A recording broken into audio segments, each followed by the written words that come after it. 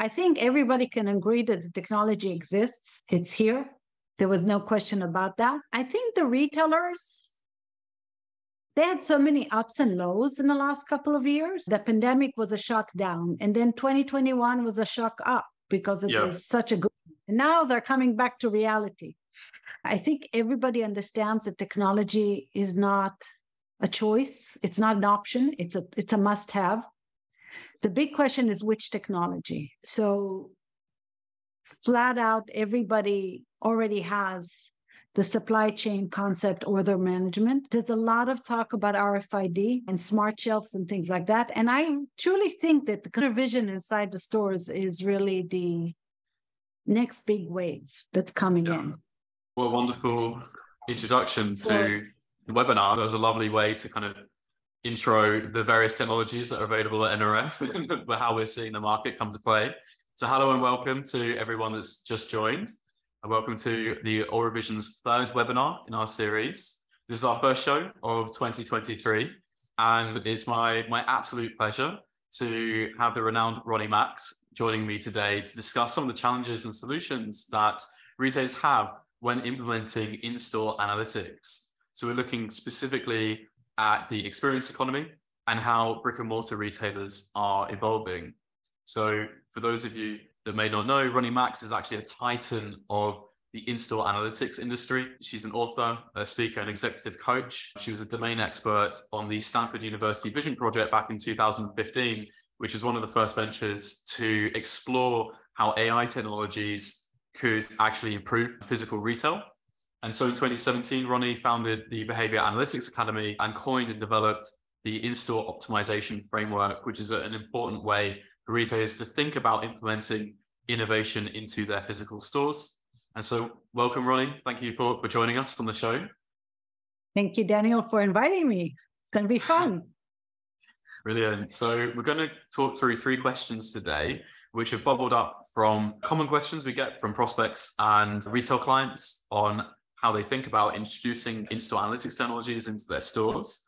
So the first question we're going to look at today is how can retailers link their in-store and online data? This is probably the most common question, like how can retailers become omni-channel?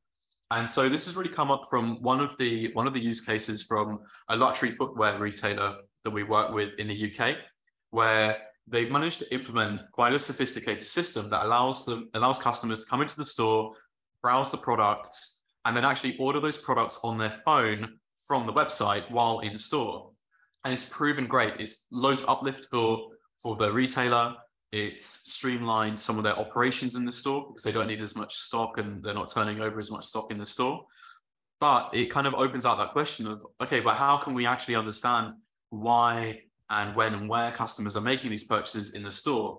They can link some of those data points, but they have no idea what led up to that purchase still, because it's just a mobile visiting a web page from within the store and making a purchase. So they don't get that prerequisite journey before the purchase. So this particular retailer and similar retailers are looking at how can they capture in-store data and then combine that with those online sales. So I'd love to kind of turn that over to you, Ronny, and get your thoughts on, I guess, firstly, should retailers even be attempting to link online and offline data? And if so, what are the best approaches for that? Okay, so the first answer is attribution. The challenge here is attribution.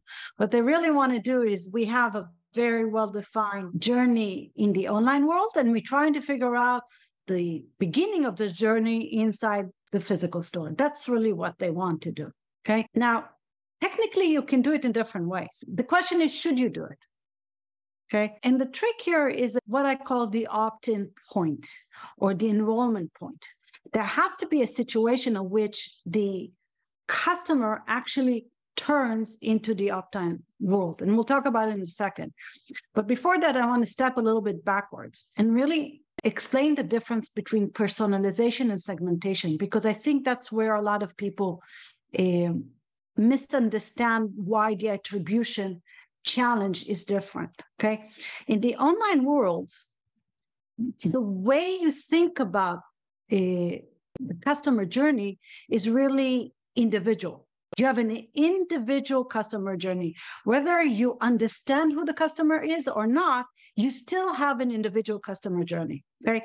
So The way you personalize the customer journey is that you see where they are in the specific part of the website, and you adapt that website or the page or the movement or the activity or the wordings or the colors based upon what you perceive that person is actually doing. That's personalization.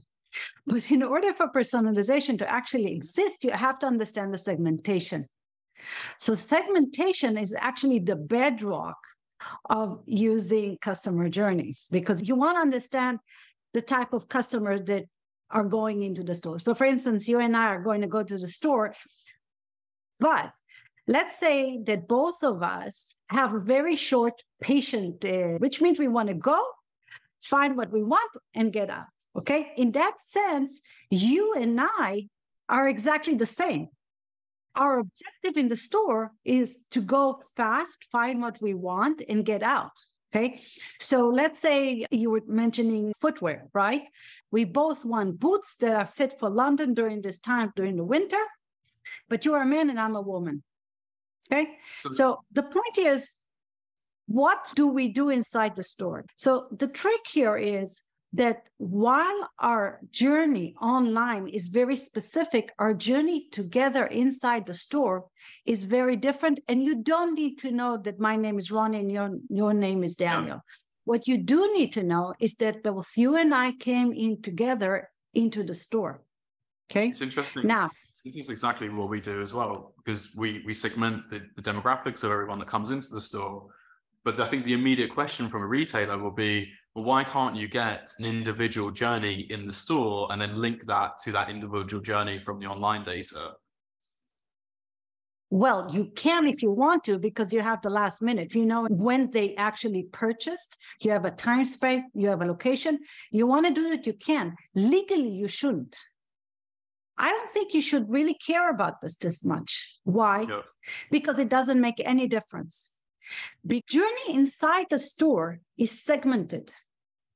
And especially in footwear, what you really need is the ability to react to scenarios. If you and I come in as two people, we're a shopping group, okay? The way shopping groups work is that they have a very distinct behavior inside. We will go together to the women, and then we will go together to the men's, okay? So this is where the interaction comes in, because the fact that we walked in together has an impact on how you shop and has an impact on how I shop. So when you say it's fair to say that retailers shouldn't obsess so much about linking the individual journeys, but focus more on combining those segmentations together across the different channels that people are purchasing on? No, they should think about the store in a different way than they should think about the journey online. The key here is on customer service, not on anything else.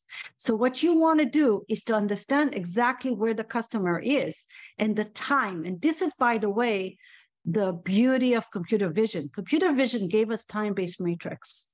Yeah. Time-based matrix are the ability to really understand the why behind the purchase. Okay, because if I come in and I just browse, there's a lack of interest. But let's say that we're both interested in boots. I will stop at the boots area. Okay, yeah. I will stop and I will start looking. And at that point, once I cross a certain threshold, there has to be some kind of an associate there to come and help me to find the right shoes. So there is a certain point, the trigger, it's an alert that needs to happen. There is a customer, they're there after a certain period of time, let's say 30 seconds, 60 seconds, it depends on the type of product and where you are in the store. Somebody has to be there. Now, here comes another sophisticated concept, especially in footwear, the concept of what we call the halo effect. Okay, The halo effect means that one category impacts another category. So if you come into a footwear store and you're going to go and buy shoes, there's some other stuff you may want to buy, like socks or brushes or things like that. These are accessories, okay? So you can actually find a way of adding these accessories. Another part that's really important in the halo effects is, let's say, for instance, you went in the store and you went in for the boots, okay? And you couldn't find your boots. You may go to a different kind of shoes. There's a whole bunch of retailers, and unfortunately, I cannot share with you. The brand shoe kind of impacts the boots and vice versa. So you can do some studies to understand how certain segmented customers relate to each other. It's a really wonderful way of trying to combine these two. And then you can add like a promotion, like a 2-for-1. It's like, okay, if you bought one, you can add another one. This is where the halo effect really works very, very well. So there's different ways of dealing with it. You just have to work with the data enough and to really segment your customers. Thinking about promotions actually segues really nicely into the next question, which is how to prove the ROI of seasonal campaigns. So when we're thinking about marketing, thinking about changing the store, running campaigns, that's often a big challenge for retailers to justify the costs and the ROI essentially of making these large, wide-ranging changes across their retail estate. So this has really come from one of the big box sporting goods retailers that we work with, who go through these seasonal changes every quarter.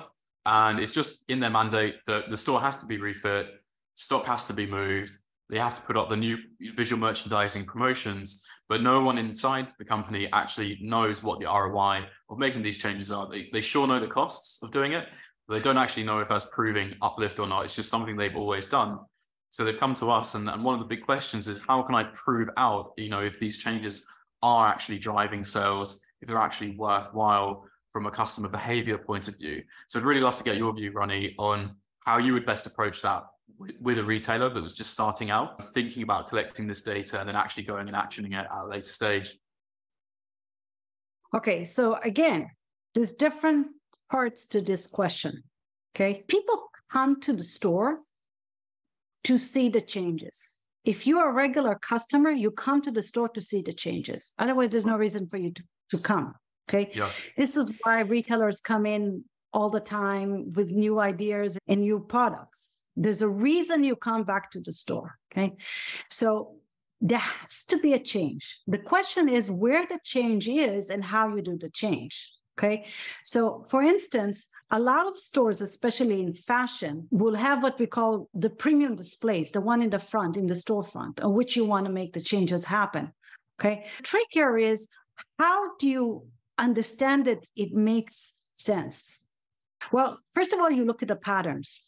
That's the number one thing that you want to understand your baseline. How many people actually come in and look at those promotionals? And then you change it and you see how many people react to the change. I'll give you an example. A conversation I just had this week. The colors of the seasons are deep colors. Okay, they're black, they're deep brown, deep green. These are the colors that are coming out right now. Okay, well, they don't fit everybody. Some people like it more. So somebody made a comment that they don't think it works. And I was like, okay, well, you guys made the decision because this is like a fashion thing. You made a decision to do this. You put a lot of stuff. So the big question is, how do you improve the sales of a color that doesn't work? Well, you put it with color that does work, because the reason it works together is because they tune. And that comes directly inside the way you do the display.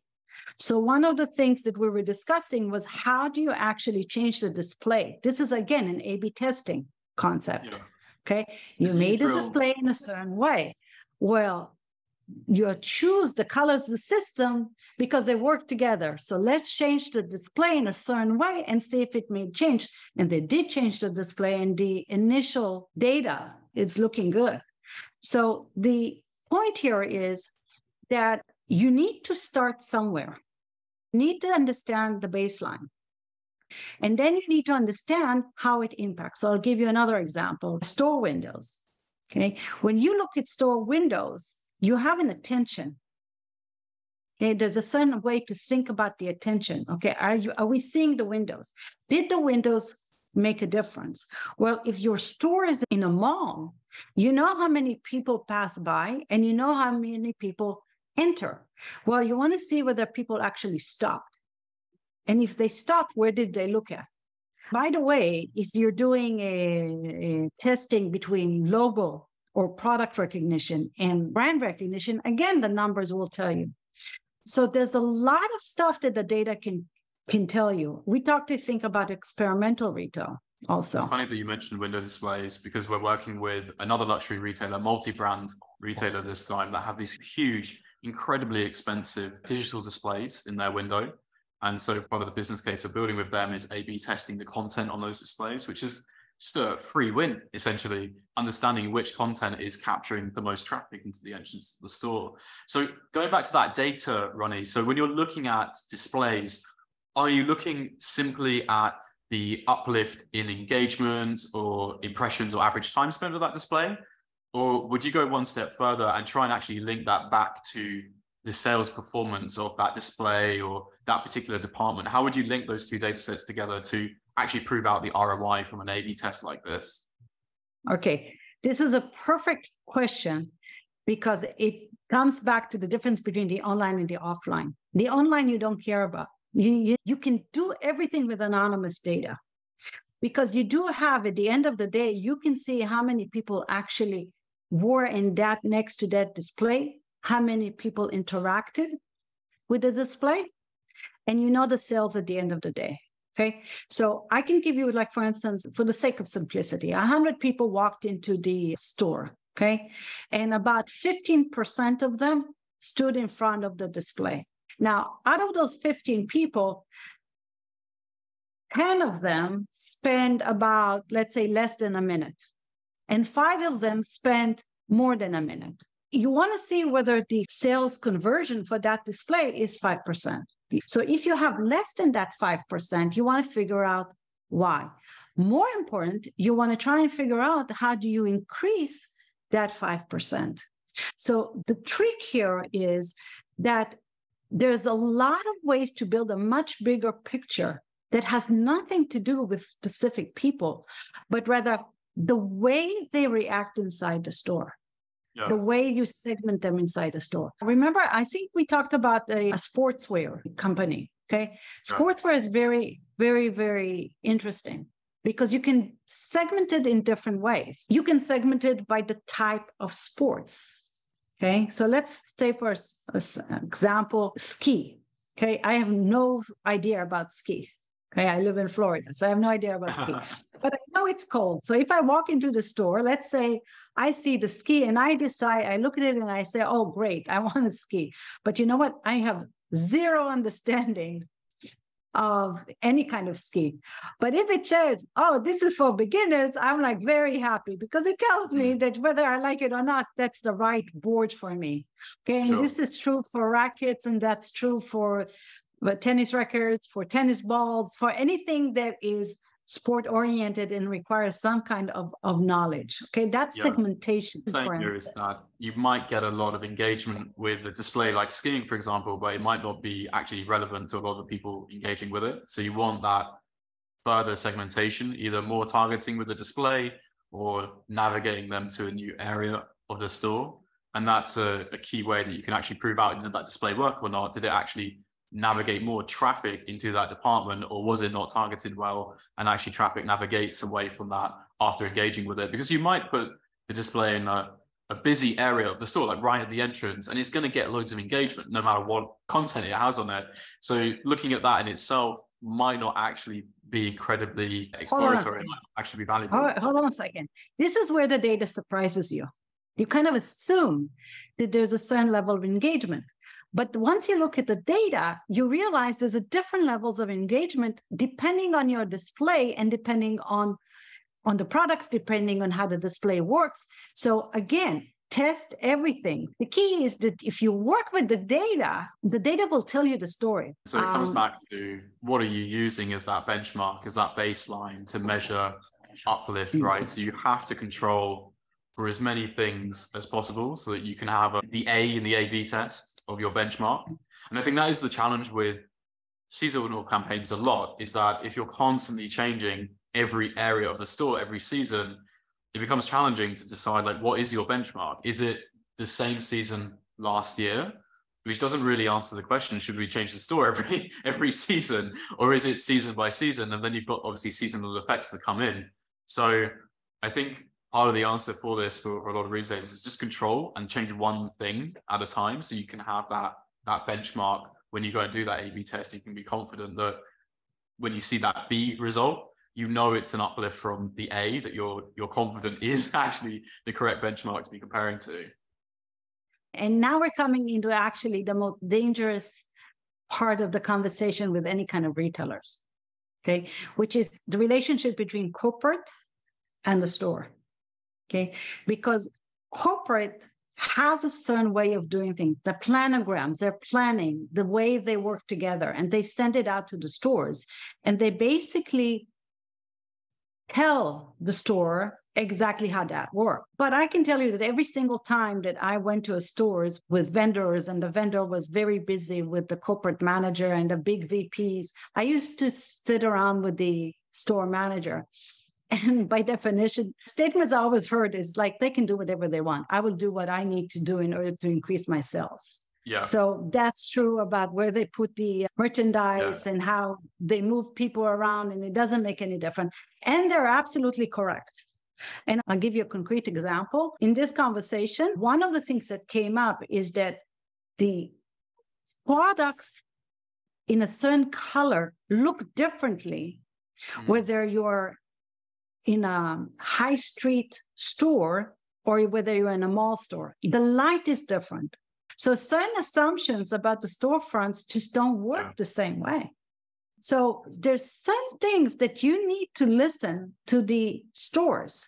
And that kind of communication cannot grow unless you have a two-way communications and you have a system that uses data. I'll give you another concrete example on ROI seasonal campaigns. That actually happened years ago. They did a seasonal fashion. They did a seasonal campaign, and it was a big success in one store, and it was a disaster in another store. And these stores were similar enough that there was absolutely no logical reason why they couldn't sell the same, okay? And here's what we found out. We found out that in the successful store, they had a really nice area with a very large mirror in it. And it was very pretty. And fitting rooms were also very pretty. So it was very easy to try on the clothes. It was just easy. It was nice. It was pleasant. It was a lot of fun. But on the other store, I had almost no mirrors. And because it was an older store, the way the fitting rooms looked, they didn't look posh. They didn't look nice. And that was a huge impact. And we're talking difference of about 20% sales points.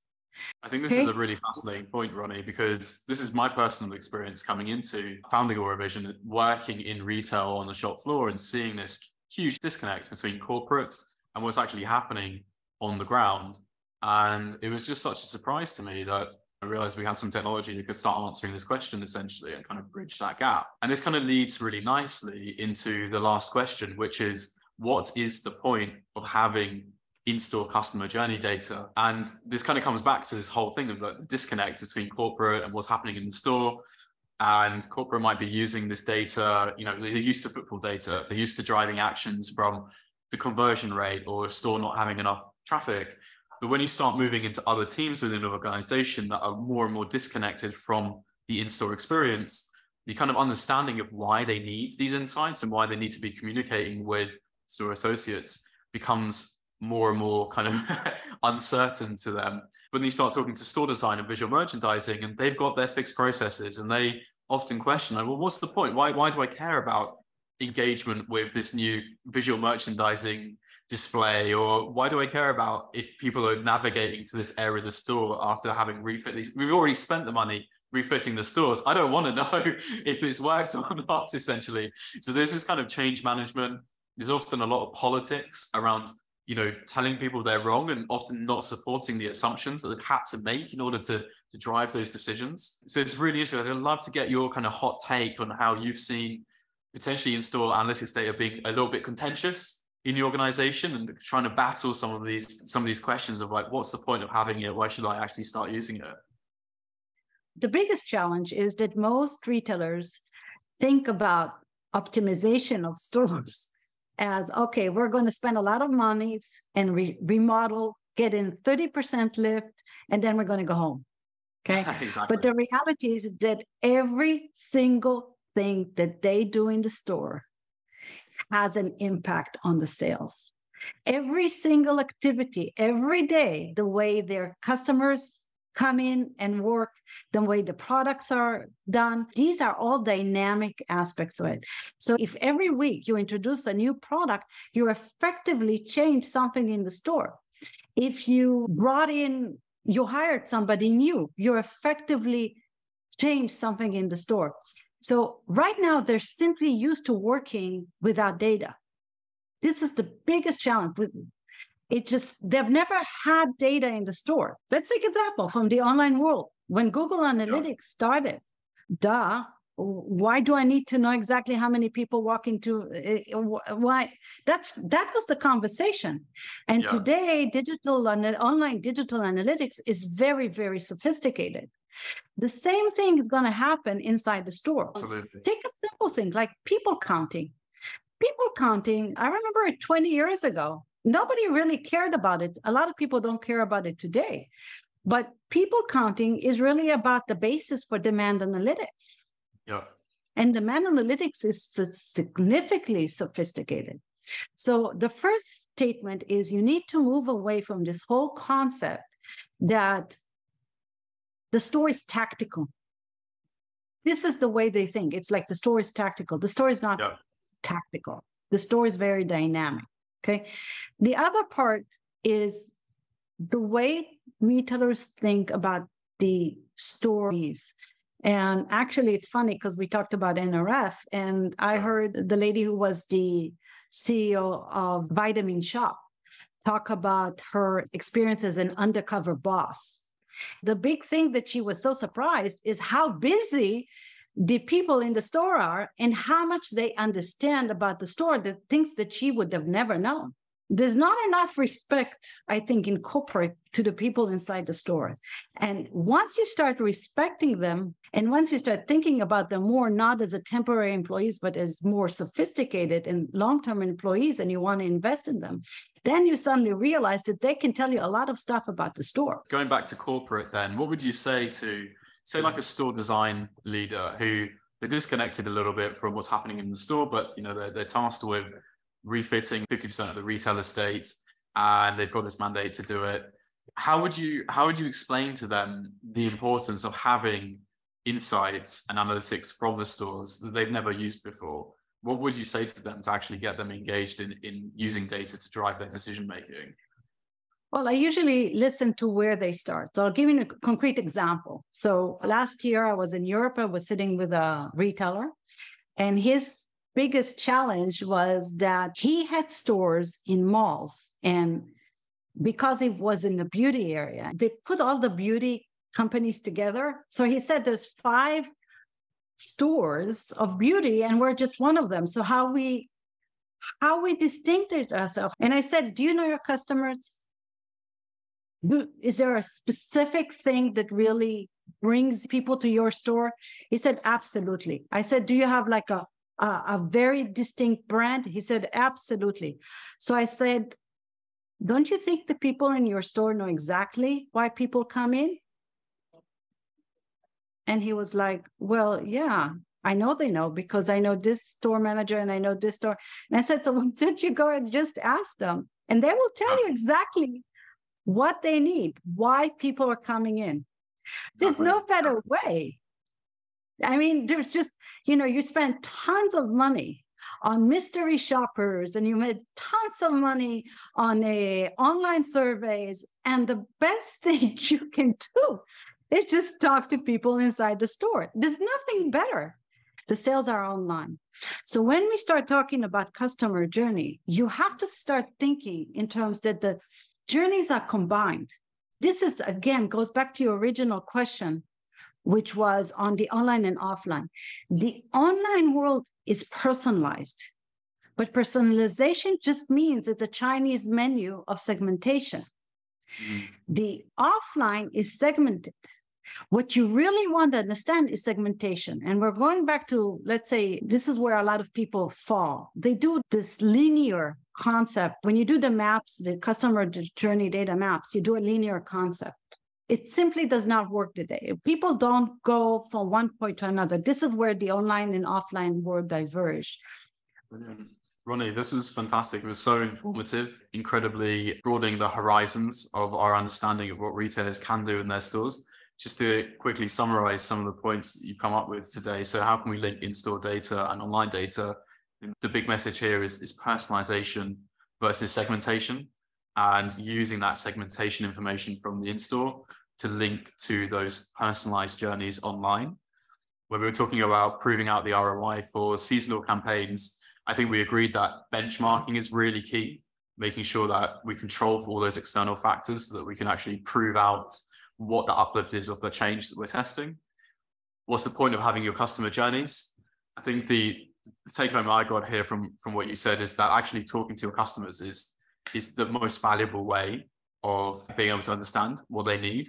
And so measuring that through analytics is the best way of doing that at scale in a continuous way. Wonderful. Yeah. Thank you. Thank you so much for the time today. Thank you all for joining us. Thank you so much, Ronny, for your incredibly valuable time.